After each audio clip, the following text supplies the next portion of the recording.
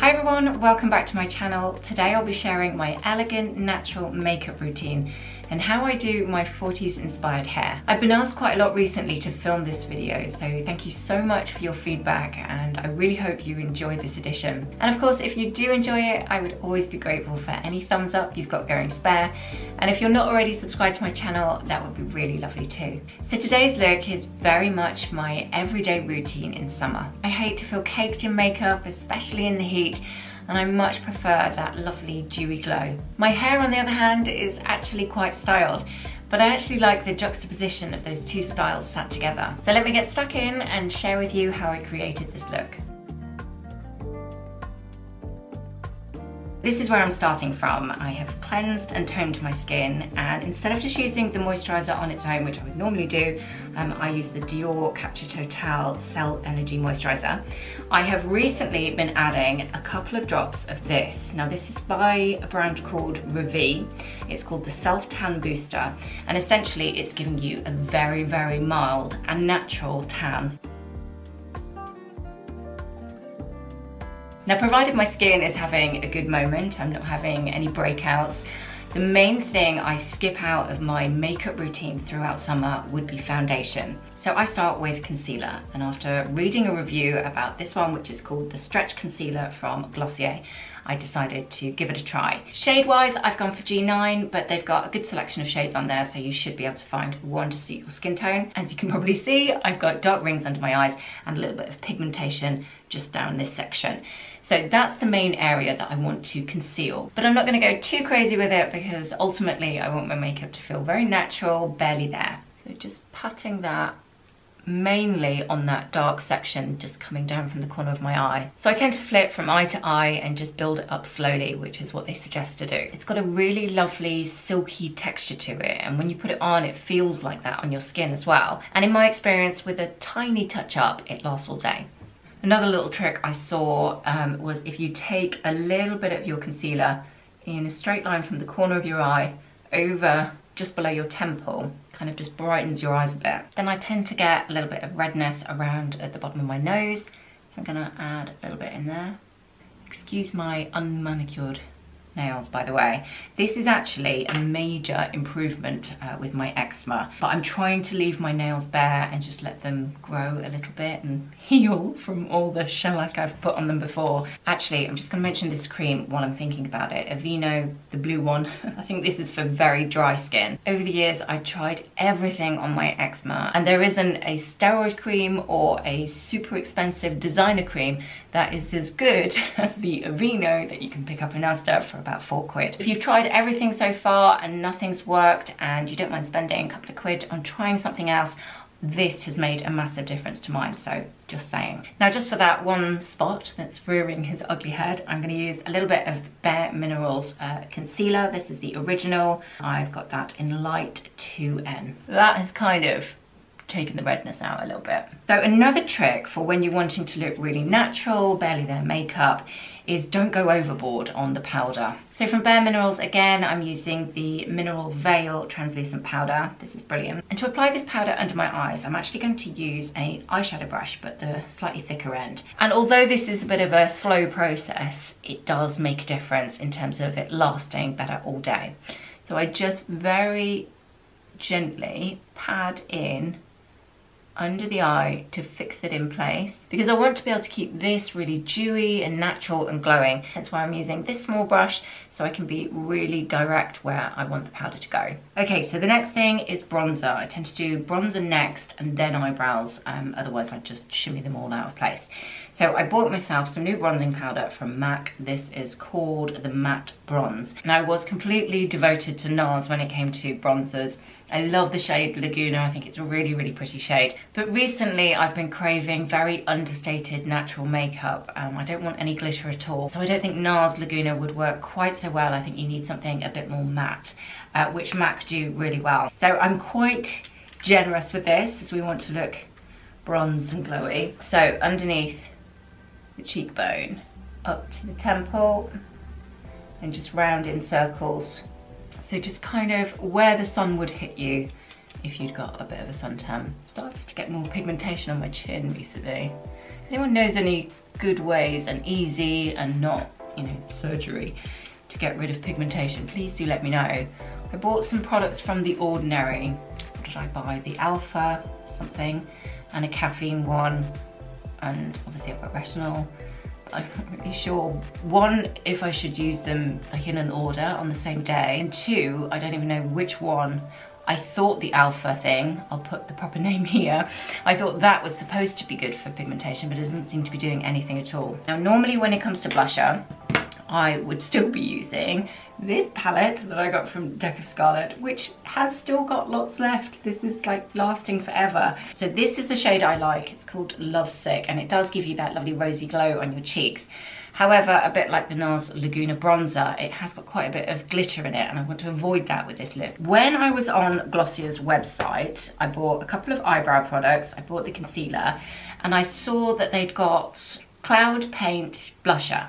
A cream blusher, basically. Now the colour I was going to go for in the Cloud Paint is called Puff, and it was a very, very light pink, but matte light pink, so it's not got any glitter to it. But I'd already spent about £50 on the products I did buy, so I thought, you know what, I'll just wait, see what the products are like, and then I can always go back and buy it. In the meantime, I remembered I've got this lovely, slightly bashed lipstick in a brilliant shade of pink. So I figured, you know what, I'll just try that on my cheeks, see if I like the colour, and then I can go back and buy the glossier one if it works. And it does work very, very well. So much so, I was kind of thinking, do I need to buy the Cloud Paint? Probably not. All I do, a bit like with your blusher, is smile and get it right in your apples of your cheeks. And the other nice thing about using cream blush rather than a powder is, of course, you're getting that glow as well. Again, I'm just going to put a tiny bit on the bridge of my nose. So looking nice and rosy. So now I'm going to prep my lips ready for lipstick in a little bit, and I'm using the Malin & Goetz Mojito Lip Balm. This was a present from my lovely friend, actually. When I came out of hospital, she turned up with a bag of goodies, and this little beauty was one of them. She swears by it, so she said you've got to try it. So this just makes my lips nice and moisturised, ready for lipstick in a little bit. With this look on my eyes, sometimes I actually leave them completely bare and put no eyeshadow at all, no mascara. Today I'm going to put a very, very tiny bit of cream eyeshadow, and I'm using the Bobbi Brown Long Wear Cream Shadow Stick in Golden Pink. This came in a glossy box that I got recently. I think it was a Grazia collaboration. Anyway, that is the colour. Just gonna do like a little bit across the lid. So just pad that into place. All I want is a tiny, tiny bit of sheen on my eyelids, which is done. Okay, so onto eyebrows, and I'm very excited to be able to say to you all that I think I finally worked out the perfect formula to getting those lovely big bushy eyebrows. One, without having them microbladed, and two, not having to look totally ridiculous like I did with eyebrow lamination. And the answer is from Glossier. I bought myself the Boy Brow and the Brow Flick, and I will talk you through both of these products. But particularly the Boy Brow has become my absolute go-to. So first of all, let's do the negative. The Brow Flick, I don't think it's worth the money. It doesn't do what it looks like it does on their video or the pictures on their website. Not for me anyway. But I would very, very highly recommend the Boy Brow. This one is amazing. The most important thing, I think, is a bit like when you're applying your concealer, is go really slowly and layer up. So in this scarily close shot, you can see that this eyebrow is quite sparse at the front, and this one is just generally a bit wonky. So that's what we're going to try and fill out. So at the very sparse section, I'm just going to fill from there up and out, not putting too much over here because I obviously want to keep it really natural, just feathering the colour through. Not only has it got some colour in it, which obviously helps, but the formula itself seems to make your eyebrows feel thicker and bushier on top of that. Now, just to help fill in those very sparse sections at the front of my eyebrows, I'm going to use a very tiny bit of the Code 8 eyebrow pencil. I've got that one in dark, literally just like a couple of strands of hair. I don't want any more than that. And then I'm going to do one more fluffing up with the Boy Brow. It was a long time coming, but I'm very happy to have finally perfected eyebrow gate. With thanks to Glossier Boy Brow, not sponsored, I now have those big bushy eyebrows that I wanted. Now the normal sequence of events would now be to put on some mascara, But the other difference with this very natural, elegant summer makeup that I do is that I cut that out as well as the foundation. And reason being, I really want that look of you're just a little bit sun-kissed on the beach. And I don't know about you, but I definitely wouldn't be wearing mascara on the beach. So I've been cutting it out, just adding a touch of lipstick, and I really like how that looks as a whole. So let me show you. So back to my slightly mushed looking MAC lipstick. I would try to clean that on the bottom so I could actually tell you the shade. It's called Luster Something Day. This is so old, I don't even know if they still stock it. So tell me if you can decipher what colour that is, and maybe put it in the comment section below and let everybody else know. So just dabbing it again. I don't want it perfect, I don't want to use a lip brush, just a stain on my lips, a little bit like my cheeks. So that's my elegant, very natural summer makeup complete. Hopefully you like it too. I personally feel really comfortable with this kind of makeup, and it's what I've been doing virtually every day throughout summer. It feels enough, I feel done and I feel polished, but I don't feel caked in makeup, which is how I feel most comfortable. So let me get onto hair and show you how I've been styling those big barrel 40s inspired curls. I originally spotted in a movie on a lovely actress, and I thought, oh, that looks pretty. I'll have a go, see if I can make that work. I went and bought myself a big barrel curler because I didn't have one. This is the Remington Pro Lux.